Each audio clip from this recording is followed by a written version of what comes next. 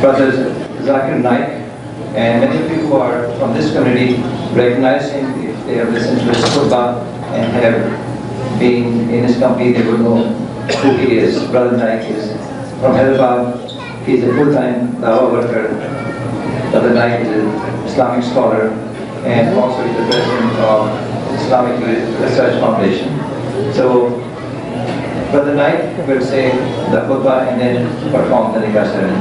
Thanks, sir.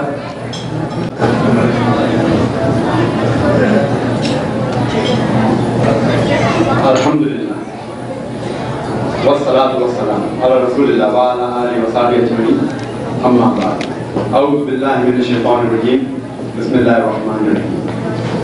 Ya ayyuhan nas taqu rabbakum alladhi khalaqakum min nafsin wahidatin minha zawjaha. Bismillahir rahmanir rahim. Ya ayyuhan nas inna khalaqnakum min dhakarin wa unsa wa ja'alnakum shu'uban wa qaba'ila lita'arafu. Inna akramakum indallahi atqakum. Inna Allaha alimun khabir. Bismillahir rahmanir rahim. Hunna libasun lakum wa antum libasun lahunna. Rabbi shrah li sadri wa yassir li amri wahlul 'uqdatan min lisani yafqahu qawli. My respected elders and my brothers and sisters, I welcome all of you with the Islamic greetings. Assalamu alaikum wa rahmatullahi wa barakatuh. May peace, mercy and blessings of Allah subhanahu wa ta'ala be upon you. It's a pleasure for me to deliver the khutbah of the nikah of my dear friend, Brother Sabeel Ahmed. And he asked me to speak a few minutes on the importance of marriage, of nikah. Nikah is an Arabic word which means it's called as a misah, a sacred covenant.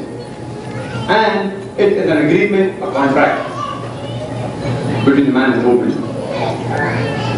It is a sacred covenant, and the same word is used in the Quran, in Surah Azab, chapter 33, verse number 7, where a covenant, an agreement, is given to the Prophet of Allah subhanahu wa ta'ala, to Allah subhanahu wa ta'ala, that they will deliver the message. And the same word is used in Surah Nisa, chapter number 4, verse number 21, to describe marriage, to describe nikah as a misah, as a sacred covenant. And unlike other religions, which consider the woman as an instrument of the devil, the glorious Quran calls the woman as a muhsana, as a fortress against the devil. And the nikah is also referred to as a hisn, that's a fortress. And a pious woman, she sees to it that she keeps the husband on the Siratul Mustaqim, therefore she is referred as a muhsana, as a fortress against the devil. And in Islam, there is no monasticism. Our beloved Prophet said, there is no celibacy in Islam. And the Prophet Muhammad said, as mentioned in Sahih Bukhari, volume number 7, in the book of Nikah, chapter number 3, hadith number 4, the Prophet said, O young people, whoever has the means to get married should get married. And the Prophet said, it's again mentioned in Sahih Bukhari, that marriage is my sunnah, it's my way of life. And anyone who does not marry is not of me. That's the reason there are certain scholars who say that nikah is fard, while others say it's a sunnah or it's mustahab, it's encouraged. And the Prophet also said that marriage completes half your deen. One during question and answer time, somebody asked me, that does it mean that if I marry twice, I complete my full deen? What did the Prophet mean when he said marriage completes half your deen? What the Prophet meant was that marriage prevents you from fornication, from promiscuity, from homosexuality, which are half the evil in the society. Only if you marry do you have an opportunity to be a husband or a wife. Only if you marry do you have an opportunity to be a father or a mother, which are very important duties in Islam. So irrespective whether you marry once or twice, you only complete half of it. And Allah subhanahu wa ta'ala says in the glorious Quran, in Surah Rum, chapter number 30, verse number 21, Allah says, and amongst His signs, He has made for you mates from amongst yourself, so that you may dwell in them with tranquility. And He has put mercy and love between your hearts. When Allah subhanahu wa ta'ala says that He has put love and mercy between the hearts of the man and woman. This love which Allah subhanahu wa ta'ala speaks is unlike the love which the non-Muslims have between the man and the woman, more of a lust. Here the love which Allah talks is somewhat like a covenant. That means love of Allah subhanahu wa ta'ala. That's the reason we love our spouses. And there are certain criteria for the fulfillment of a nikah. And one of them is that the permission of both the would-be husband and wife, man and woman, is equally important. And it's mentioned in Sahih Bukhari, volume number 7, in the book of Nikah, chapter number 49, hadith number 63, that once a woman by the name of Hamza bin Ansariya, she approached the Prophet and said that I have been forced by my father to marry a man who I did not like, and the Prophet nullified the marriage. The permission of both man and woman, would be husband and wife, is equally important for marriage to solemnize. And the other important aspect is the mahar. And our young Qari, he recited the verse of the Quran from Surah Nisa, chapter number 4, verse number 4, which says, give to the woman a marital gift in dowry. That means a mahar is compulsory for a marriage to solemnize in Islam. The country where I come from, India, and from where many of us come, India and Pakistan, there, the Indian culture is opposite. It is the woman who gives the dowry to the would-be husband. And depending upon the status of the husband, if he is a graduate, they demand 100,000 rupees. An engineer, he demands 500,000 rupees. If the doctor, it's 1 million rupees. As though they're selling herds and cattle in the marketplace. In Islam, it's the opposite. It is the would-be husband, the man, who gives the mahar, the dower, to the would-be wife, the woman. Demanding dowry from the would-be wife, directly or indirectly, is prohibited in Islam. But unfortunately, many of the Muslims are following the same Indian culture, and even we, unfortunately, demand dowry. We just put a nominal amount of mahar, like in India they give 786 rupees, 151 rupees.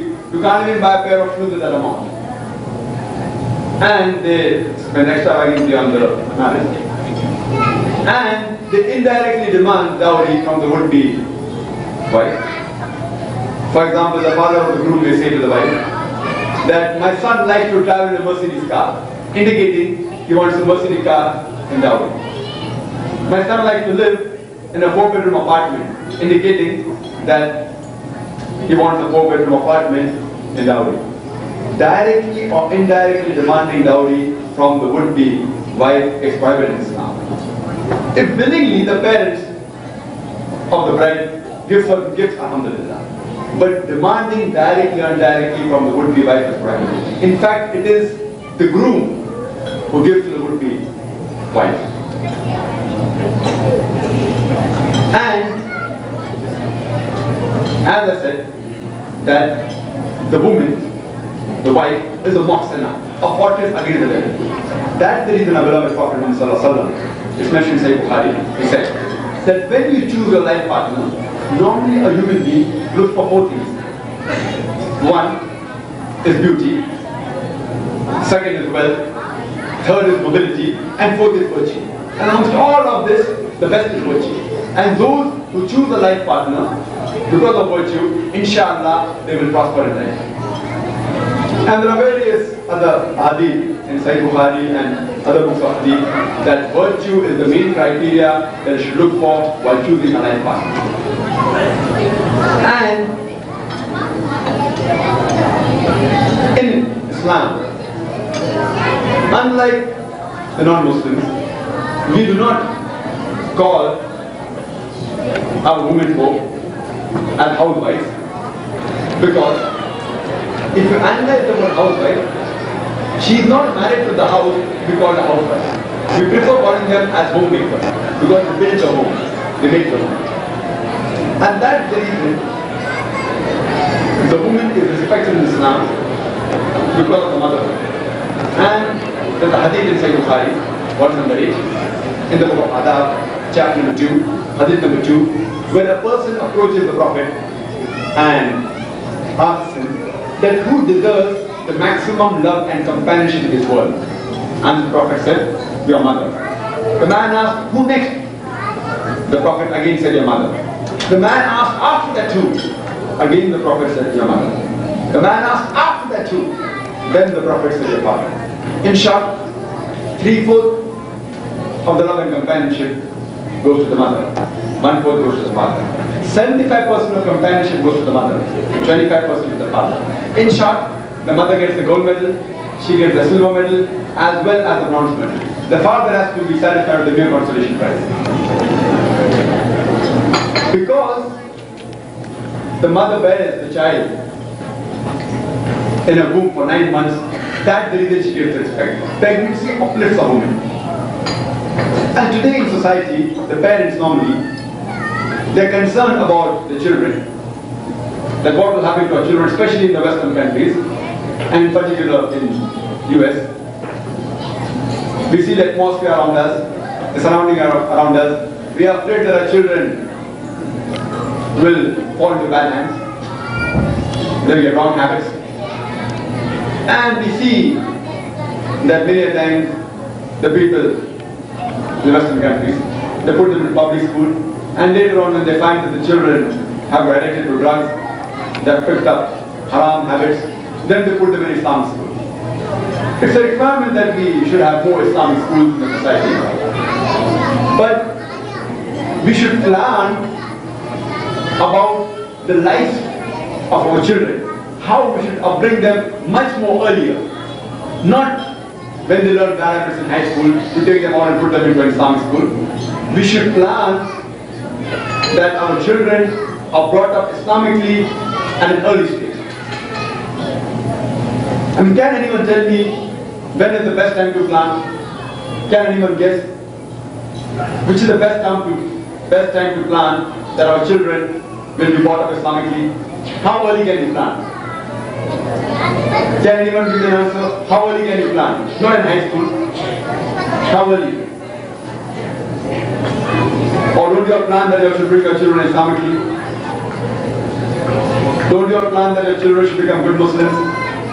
Or do you want the society to see to it that they drift your children away from Islam? No one has any answers?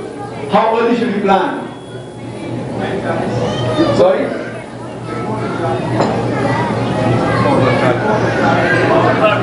Before the child is born. During pregnancy. The brother said, MashaAllah, it's a very good answer, that before the child is born, the moment you're pregnant, the lady is pregnant, you should plan how Islamically should you bring up the child. And that was the same answer given to me last time when I asked this question to the audience. Someone said, when you put him in school at the age of 2, someone said, and the best answer was, I got from the audience was, when the child is conceived in the womb of the mother. But that is not the best answer according to Islam. In Islam, you plan to upbring your child Islamically when you choose your life partner. It is not when you conceive the child. You choose your life partner, Islamic life partner, then only can you upbring your children Islamically. If you don't have an Islamic life partner, that's the reason the Prophet Muhammad said that you should choose a virtuous life partner. It's far superior than beauty, wealth and nobility. Virtuous life partner. Well, if you have a virtuous life partner, then only can you really upbring your children in the true Islamic fashion. And Alhamdulillah, I'm told that this couple that will be married, Brother Sabeel and Sister Asma, MashaAllah, that both of them are virtuous. And I pray to Allah subhanahu wa ta'ala that may He grant them happy and prosperous and Islamic aligned life. And I start my talk by quoting a verse from the Holy Quran from Surah Nisa, chapter number 4, verse number 1. This says, Ya ayyuhan nasu ittaqu rabbakum alladhi khalaqakum min nafsin khalaqa minha zawjaha, which means, O humankind, reverence your guardian God who has created you from a single person and created like nature his making. And from them there are countless men and women who have been born.